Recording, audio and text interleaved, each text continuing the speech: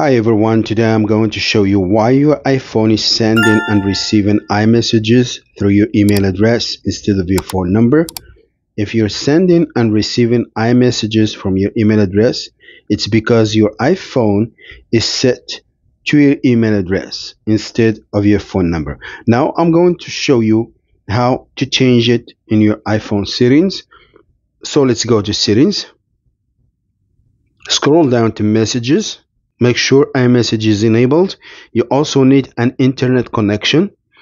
Now, in send and receive, you will see two addresses, your email and your phone number.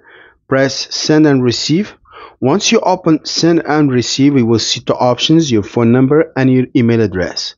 So now, as you can see here, start new conversations from your email address. That's why you're sending iMessages from your email address instead of your phone number.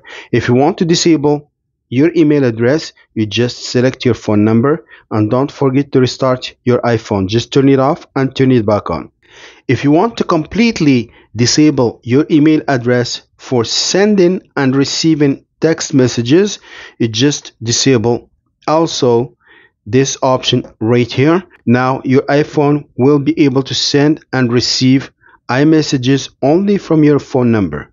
As you can see here, the option, it says you can receive iMessages to and reply from your phone number only because the email address is now unchecked.